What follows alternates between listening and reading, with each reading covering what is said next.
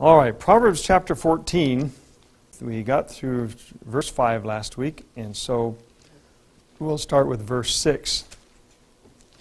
Proverbs 14 and verse 6. A scorner seeketh wisdom, and findeth it not. But knowledge is easy unto him that understandeth. A scorner seeketh wisdom. We'll take the first phrase first. A scorner seeketh wisdom, and findeth it not.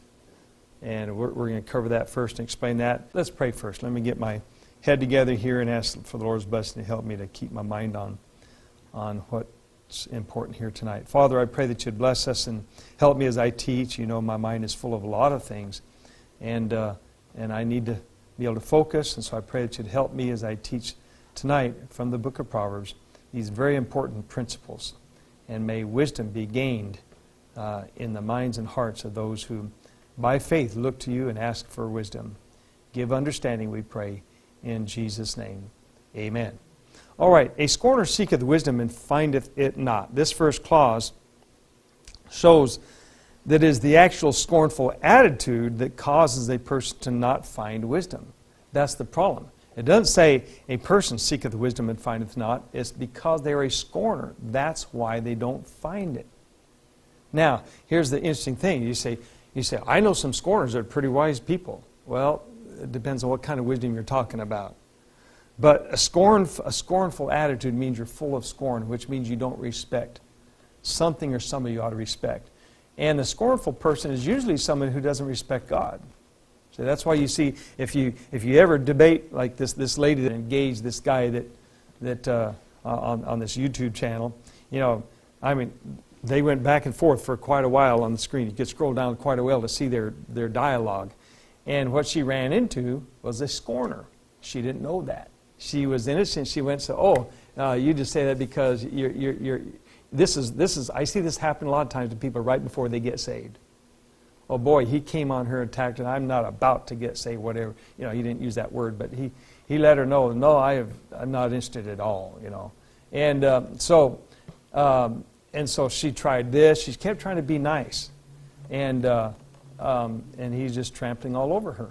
So she's probably shocked by that, but that's because she probably doesn't understand a scorner when you see it.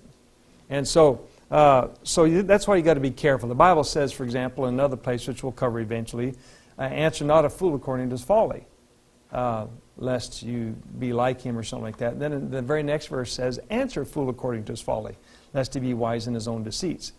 Now, so which do you do? Well, which risk do you want to take? That's what it is. God tells you, answer a fool according to his folly, and here's what's going to happen. Don't answer a fool according to his folly, and here's what's going to happen. So somebody needs to answer a fool according to his folly, but some people ought not, because they don't have the ability to handle what will come later when you do answer a fool according to his folly. And that's what those two verses teach. So it's not a command to do one or the other. It's God telling you, do this, and here's what will happen. Don't do this, because this will happen, and it'd be wise not to. But it doesn't mean it's okay. For example, it's not wise to take on a fight that you cannot win.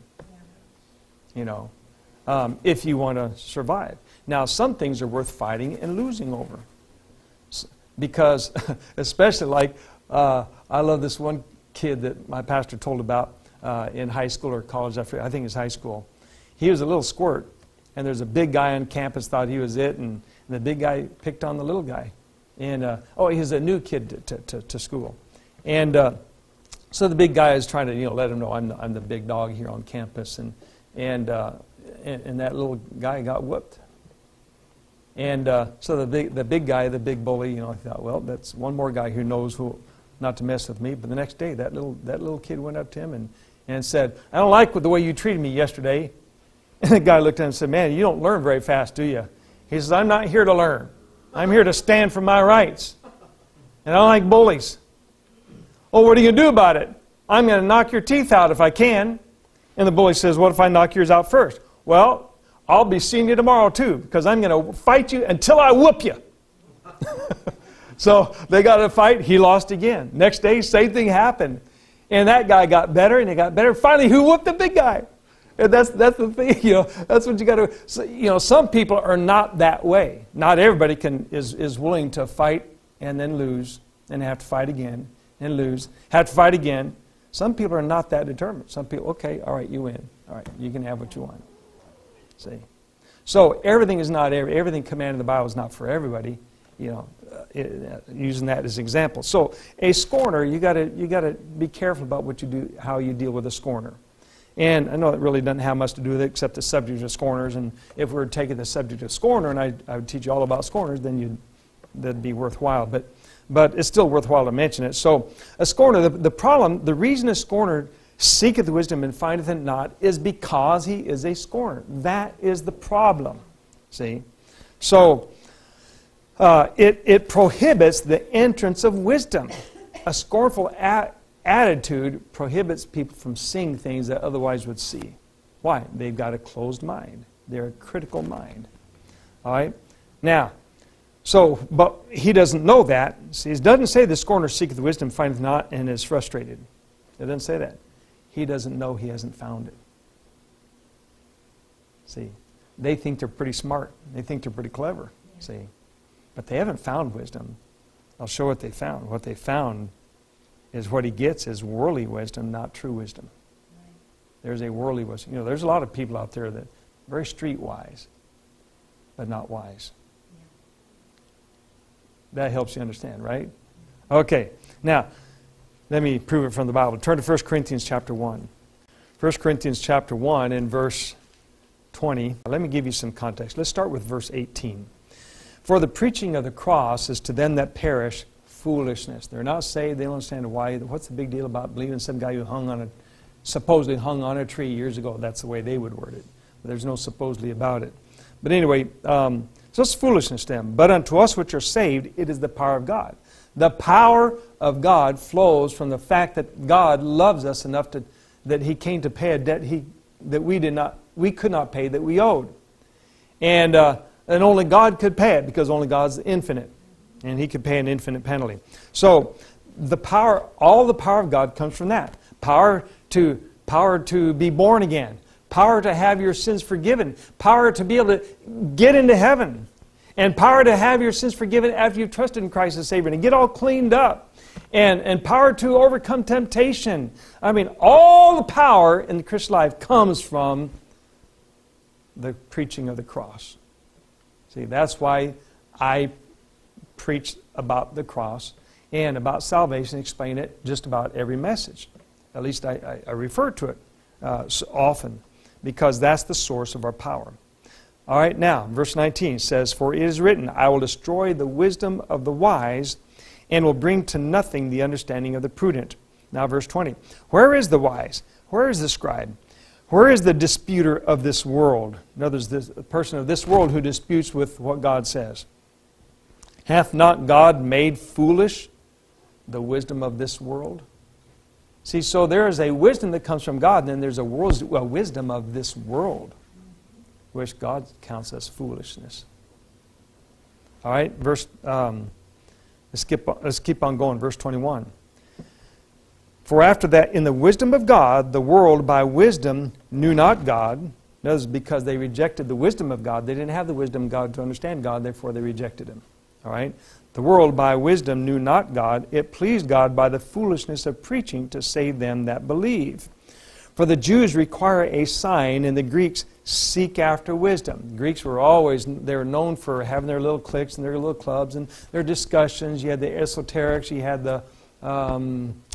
had all kinds of groups. Even in the church, you had the Nicolaitans, and you had all kinds of groups of people that were studying you had the Platoists, you had the Socrates, the Socratic society, and all that stuff, But that's wisdom of the world. And people, I see all the time, people quoting in the Liberty Movement, talking about, Socrates and some of the people from that time of life, the Roman Greek empires and so forth. And that wasn't worldly. That was worldly wisdom. That's not godly wisdom. And that kind of wisdom, worldly wisdom, is not going to get back our liberties, because where the Spirit of the Lord is, there is liberty, not where there's some philosopher. All right, now, so verse 23, but we preach Christ crucified, unto the Jews a stumbling block, and unto the Greeks foolishness. But unto them which are called, both Jews and Greeks, Christ, the power of God, and the wisdom of God. Because the foolishness of God, watch this, because the foolishness of God is wiser than men, and the weakness of God is stronger than men. So, therefore, skip down to verse 27. But God hath chosen the foolish things of this world to confound the wise of this world. And God hath chosen the weak things of the world to confound the things which are mighty in this world.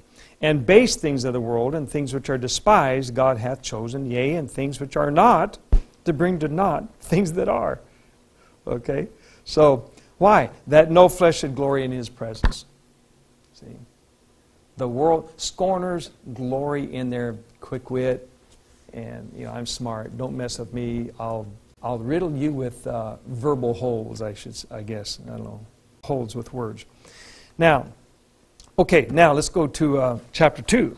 Look at chapter 2 and verse 6. Let's start with verse 5. That your faith should not stand in the wisdom of men, but in the power of God. Notice the contrast. See, there's wisdom, but there's two kinds of wisdom. Worldly wisdom and godly wisdom. There's wisdom of men, and there's wisdom that comes from God.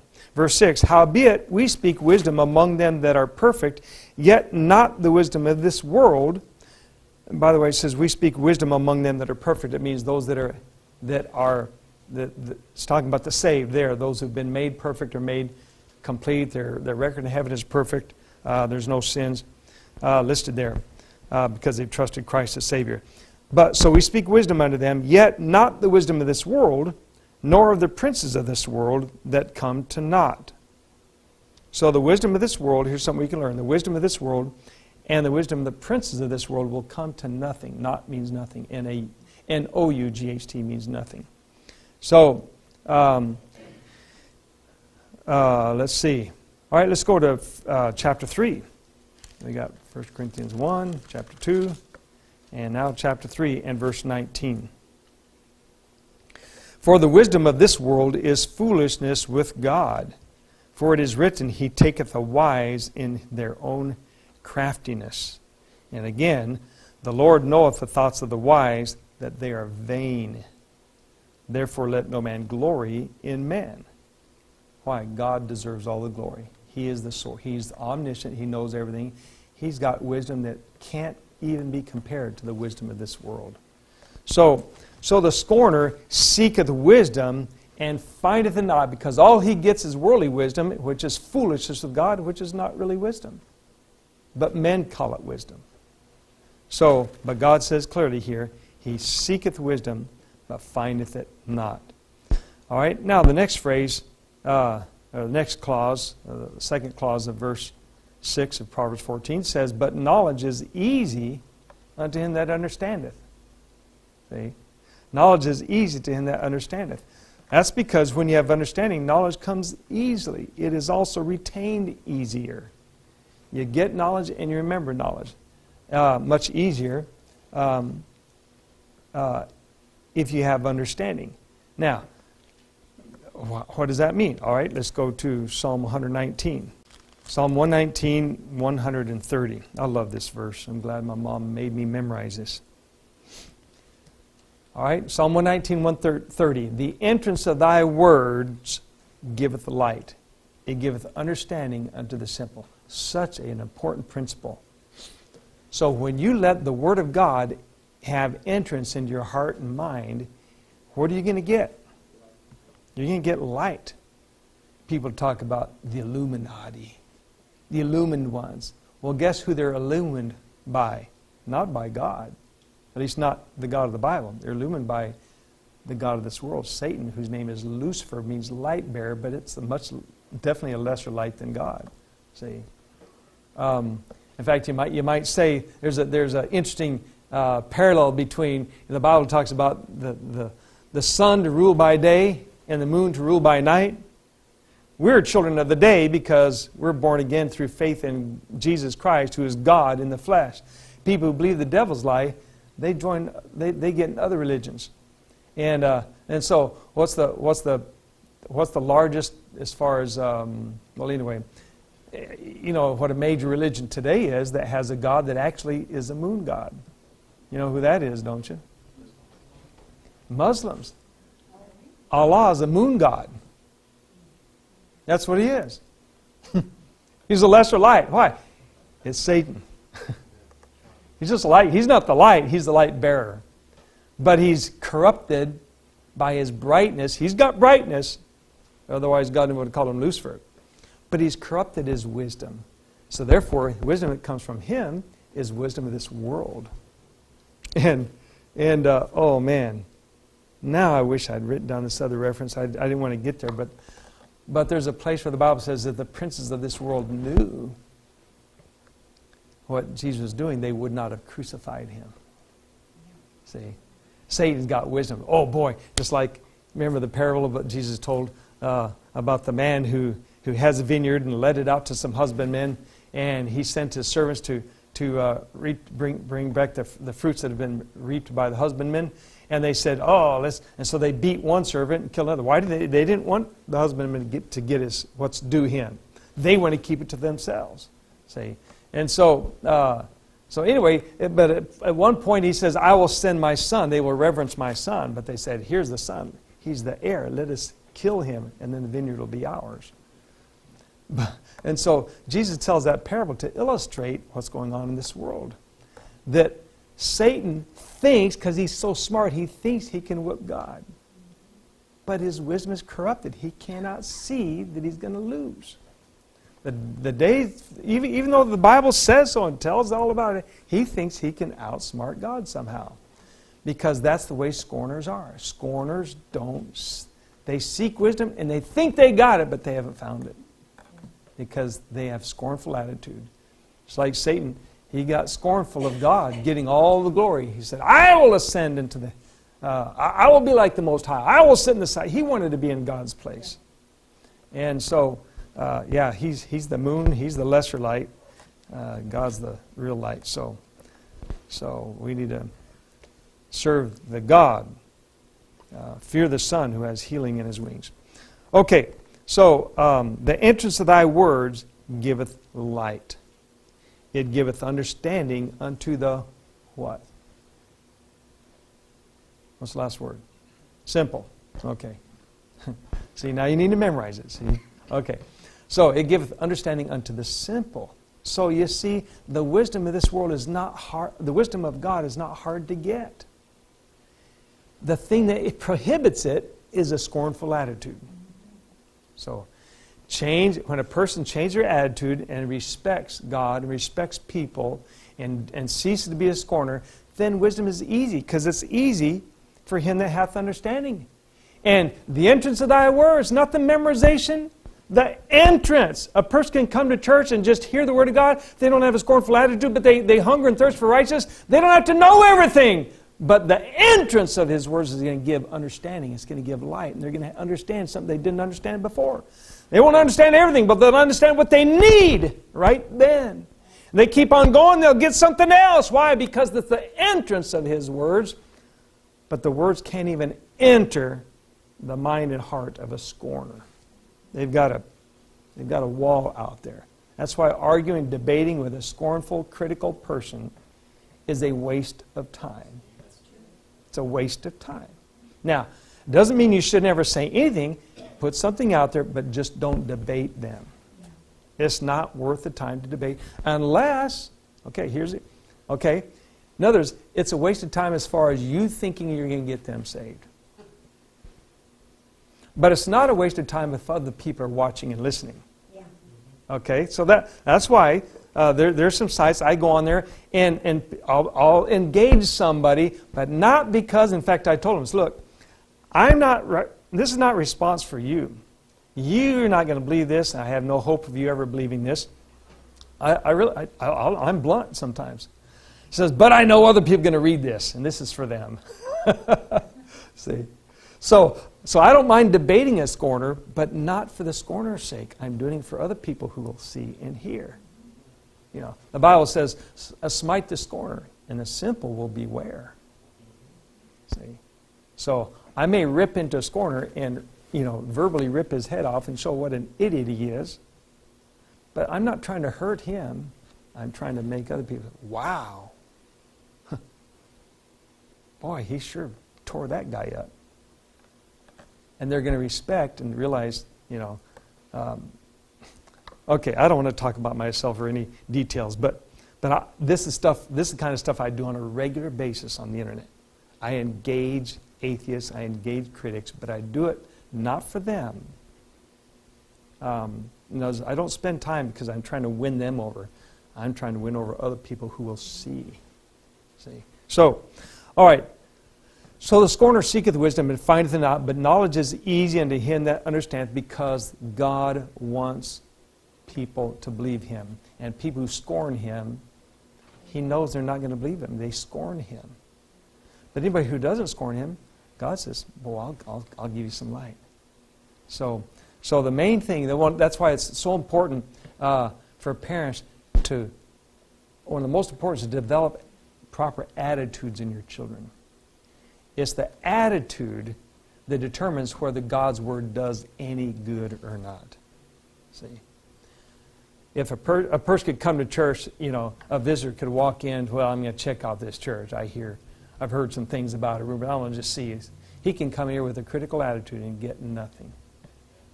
But if a guy comes in here, life broken, messed up, and nobody's answered his question, he's frustrated, but he's still looking for truth, and there's got to be somewhere I'm going to try this church, because he doesn't come critical, he's coming like, one more chance. I'm giving a church one more chance. He's not coming critical, he's coming desperate. There's a difference, see. And as long as a critical spirit is not there, he has an opportunity to be reached. See? So it's real important when you deal with people, learn and read their attitudes. And if it's just you and them, leave a witness and then don't try any longer. You'll be wasting your time. It'll only take the Holy Spirit, and actually, the Holy Spirit's not going to waste time on them either.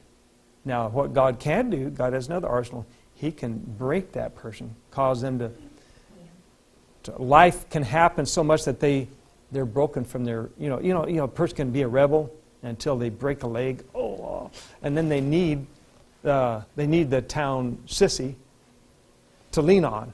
Oh man, give me the doctor. And then he's feeling bad that how he treated the sissy, or the nerd or whatever. You know what I'm trying to say. So a guy who criticizes somebody else and I don't need you and all that, and all of a sudden he breaks a leg. Yeah, he needs the weakest guy in town can be a help to him. Then that guy might be open. You see what I'm saying?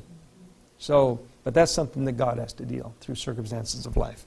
All right, I hope that gives you a little bit of wisdom about that verse 6.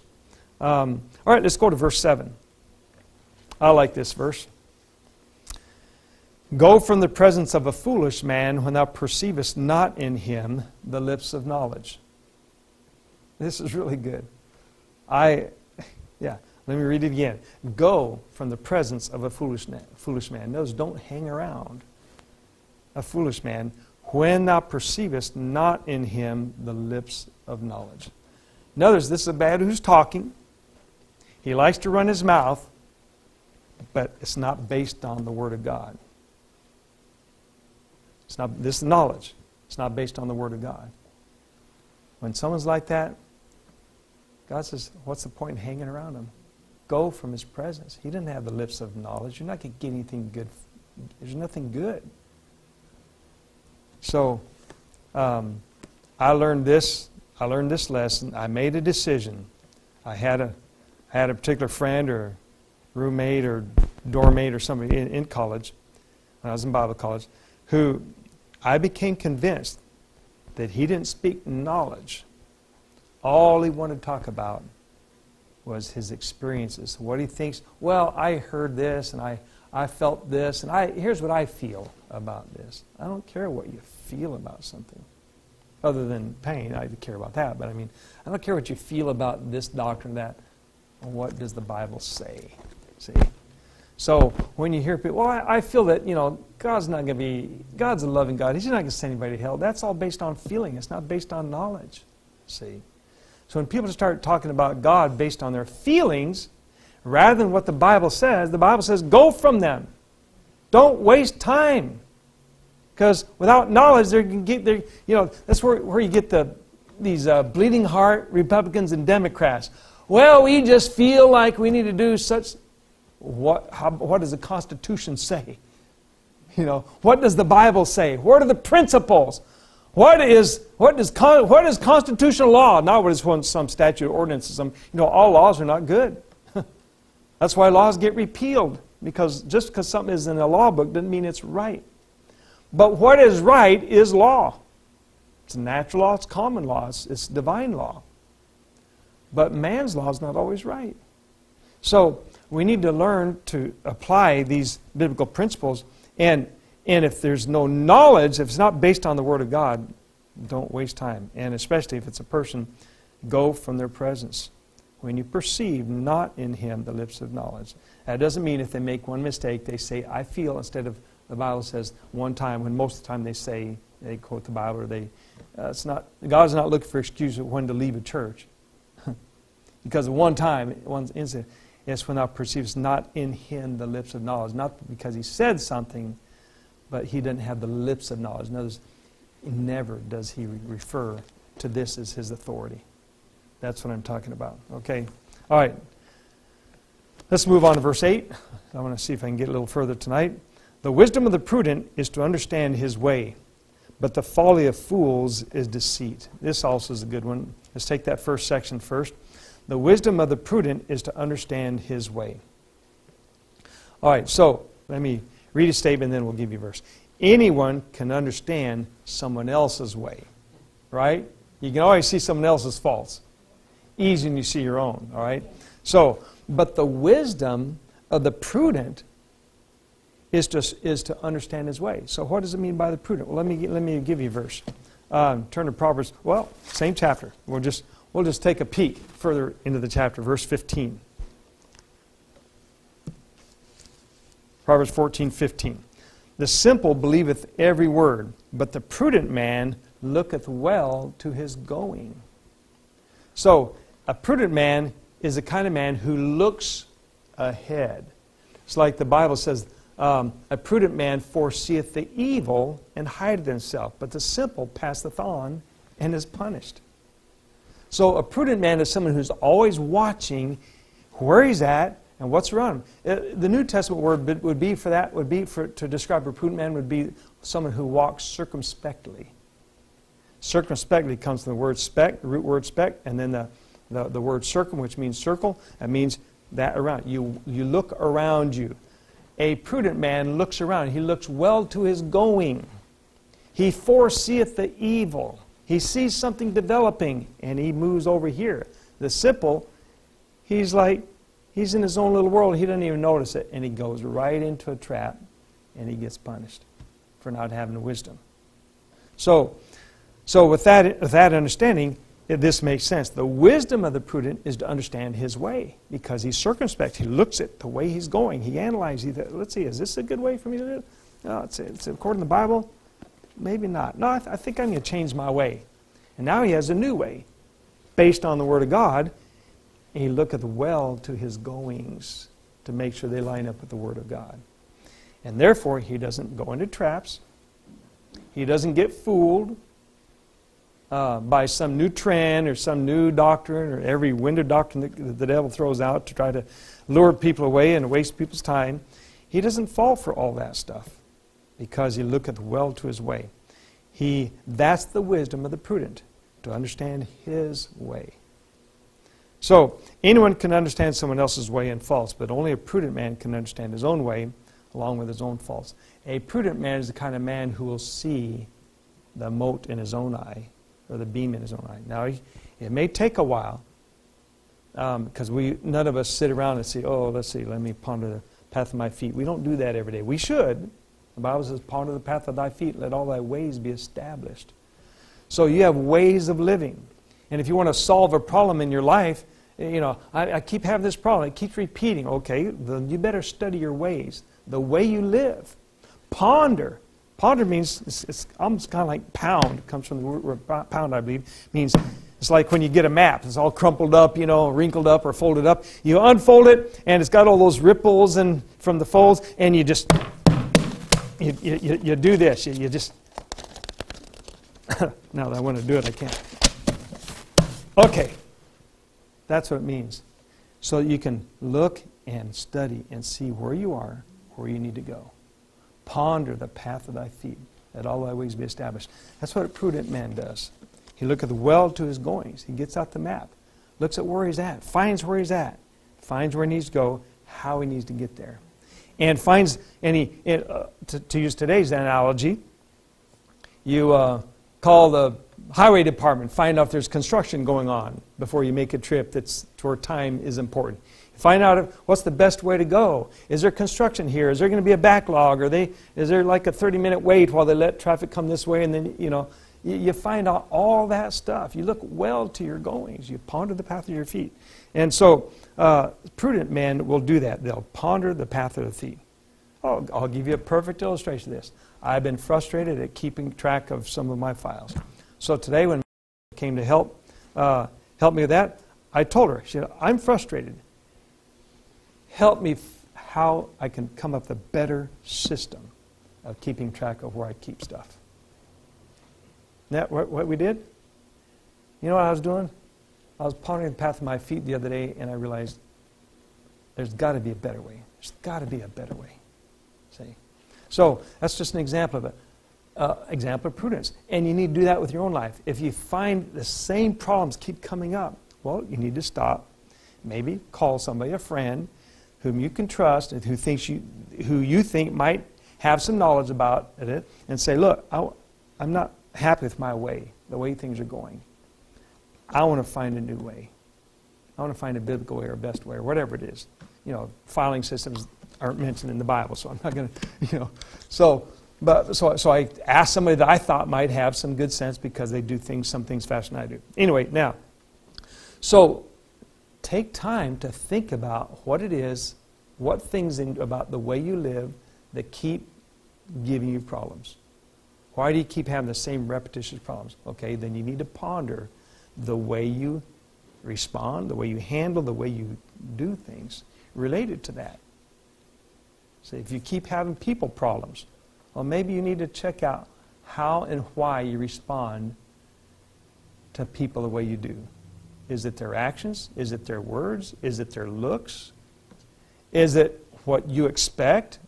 Is it because you think no one should ever debate you and disagree with you? I mean, find out what it is. Ponder the path of thy feet. Let all thy ways be established. So, that's the wisdom of the prudent. The wisdom of the prudent is to understand his way. But the folly of fools is deceit. The folly of fools, what makes them foolish, is that they've been deceived. Somewhere along the line, they think their way of doing things is good when it's not. They won't even consider changing.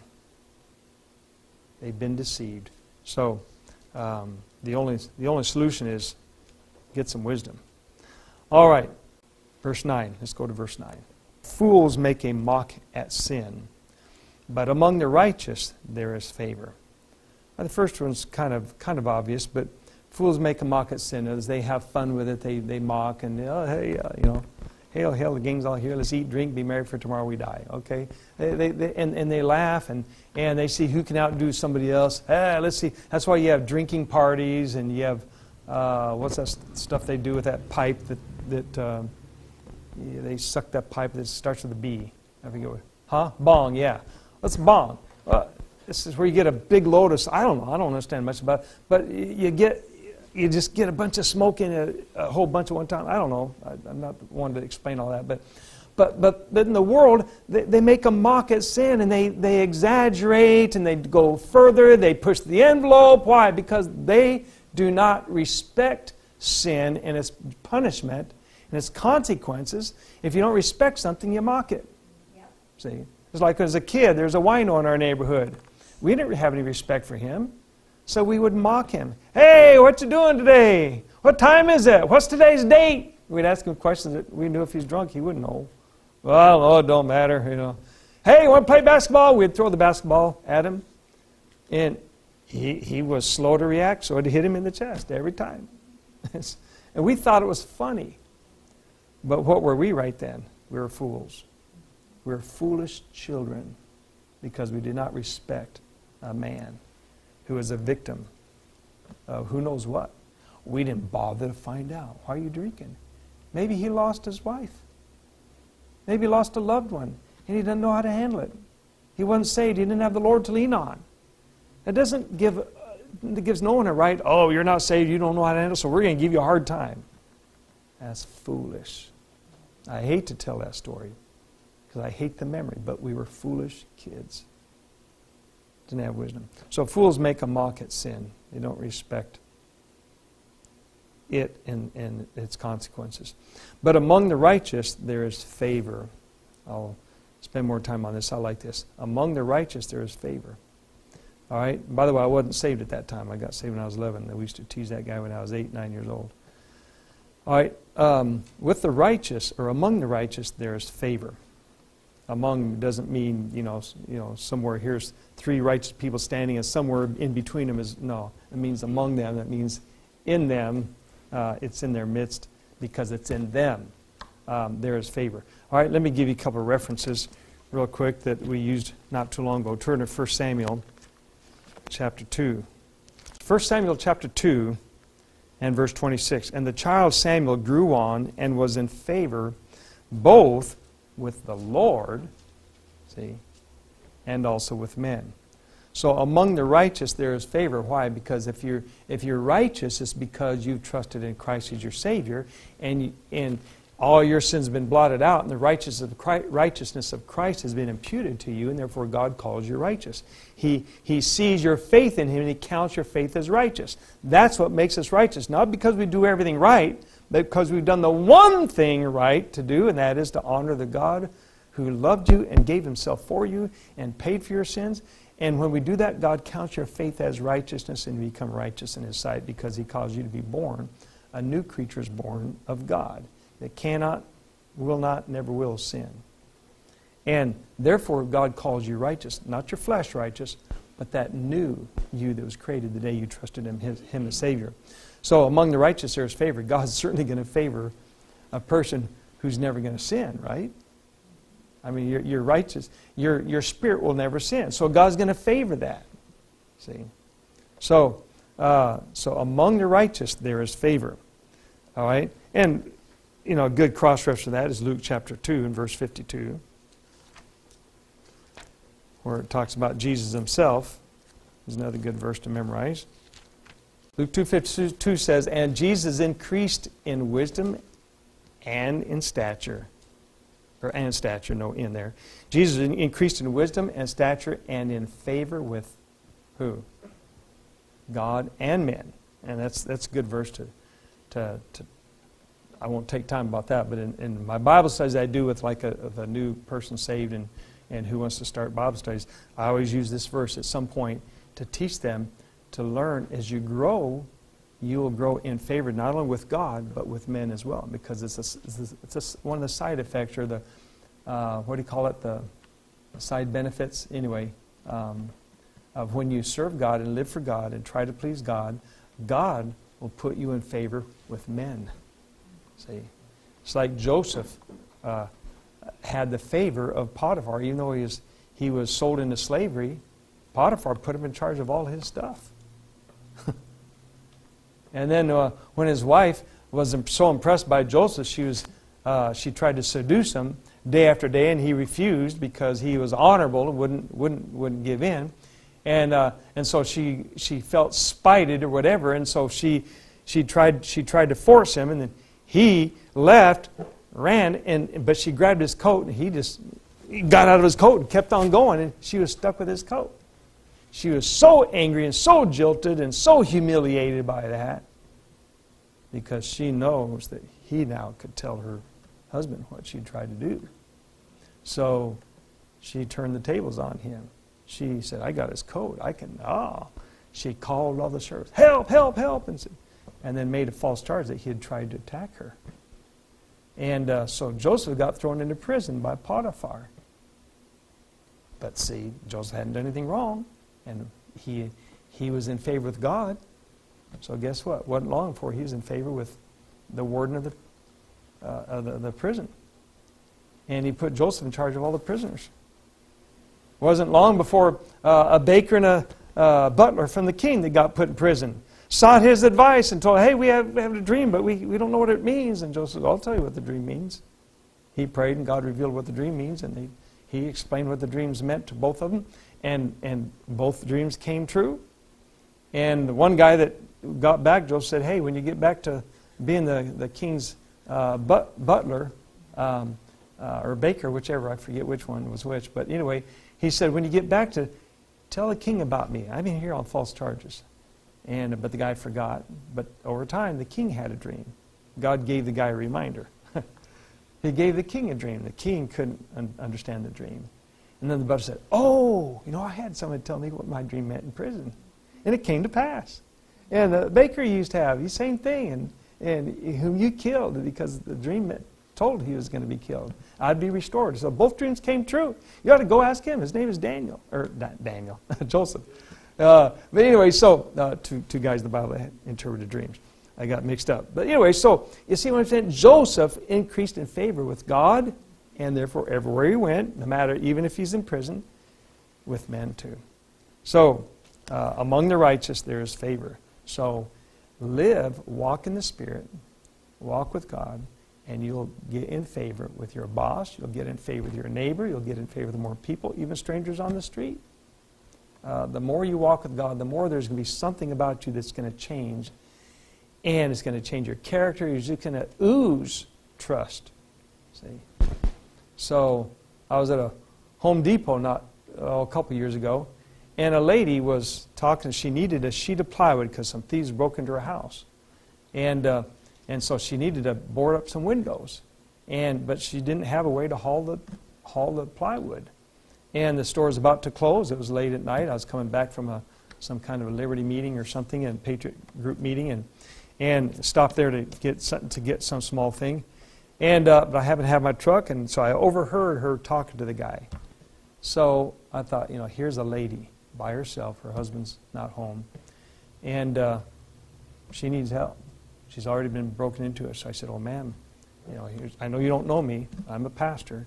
So I'll be glad to take your plywood, haul it on top of my truck, and just follow you home. And so she says, oh, that'd be great. So she did. She trusted me. We got there, and she showed me the window, and I said, wow, boy, that's going to be tough to fix. You're going to have to do this and this and this. She says, yeah, well, I'll rummage through the garage. I got my husband's tools somewhere. I'll figure out some way to do it. I said, well, man, if you'll let me, I'll be glad to do it. I can do it much faster. I can have it done in a few minutes. She said, would you? Now, why would she let someone do all that and get access to her home and to her garage, her husband's tools, unless she had some trust? See, so when you live a certain way, there's just going to be, it could be just because I said pastor, but I think if I hadn't even said I was a pastor, I think she would have trusted me. But anyway, so among the righteous there is favor. And by the way, if there's favor, then when you need a favor, think it's going to be hard to come by? Probably not. So there's a benefit. So don't mock sin. Mock sin. Fear God. Keep His commandments. Do the best you can. When you fail, confess your sins and believe God has forgiven you, and go on in that joy and resist temptation and fight. Fear God. All right? Let us stop there. Father, I pray that you bless the Bible study to our hearts and help us to apply our hearts unto wisdom. And may some of the things that we learned tonight really help us. And may our wisdom increase. And may we increase in wisdom and knowledge and favor and with God and men. In Jesus' name we ask these things. Amen.